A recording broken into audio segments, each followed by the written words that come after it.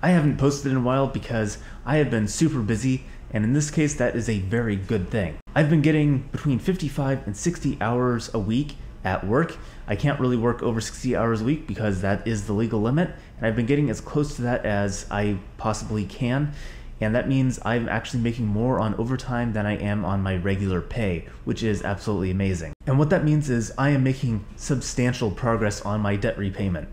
I have paid off thousands in just the last month. I have thousands more that I can pay off very quickly.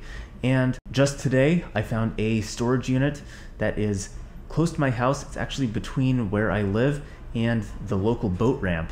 And that is going to be perfect. I decided for now that I'm going to keep my sailboat. I talked to my dad about it, and we decided that it was probably best to keep it around for a little bit anyways. And this storage unit is substantially less expensive than the one I currently am renting.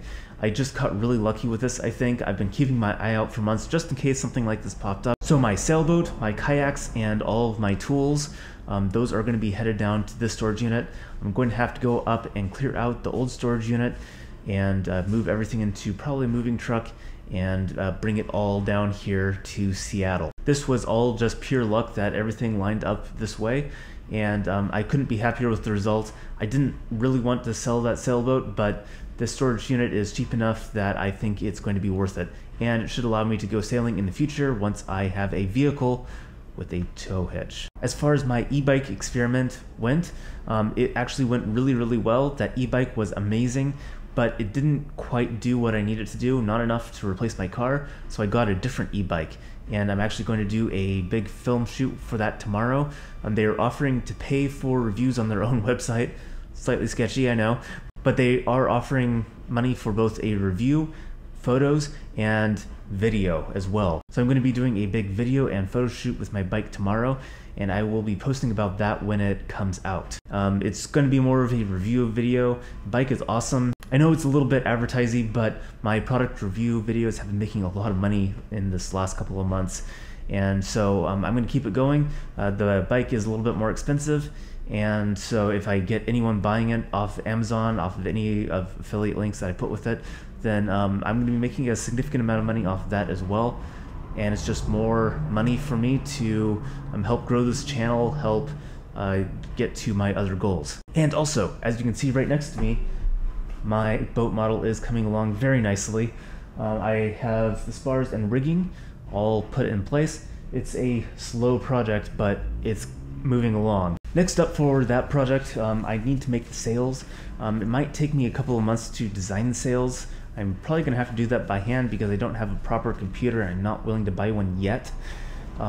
Maybe in a couple of months I'll be buying a new computer, but for right now I'll be trying to figure out how to do this by hand. If I fail, that's okay. In a couple of months I'll probably have a new computer anyways. And I know there's free software that designs sails, so I'll be doing that in a couple of weeks, but I do have the material for it. I spent a while trying to figure out what I can use, and this is actually kite material, very lightweight, and so it should be perfect for testing on my model. So also, I picked up the sewing kit so I can sew the sail together. I do have some sewing skills. My mother insisted that I learned how to knit, sew, and cook before I left the house, so I do know kind of how to do all those things. Sewing is definitely not my strongest suit, but I do have this nice small kit for hand sewing, which is going to be perfect for making the small sail. They shouldn't be too hard to sew together, I don't think.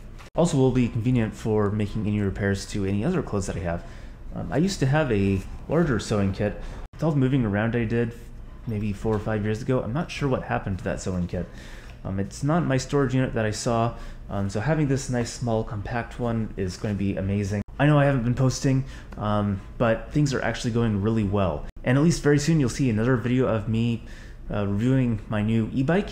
And you're also going to see fairly soon, maybe in a couple of weeks after that, a video of me moving my sailboat and my kayaks and all that stuff down to my new storage unit. So it's all good news. I know I'm spending just a little bit more money than I had originally planned this month, and it's going to cost me a little bit for a U-Haul truck and stuff like that, but ultimately it's going to reduce my cost of living, and I still have plenty left over for just major attacks on my debt. So anyways, thank you for watching, and I will see you next time on a new video.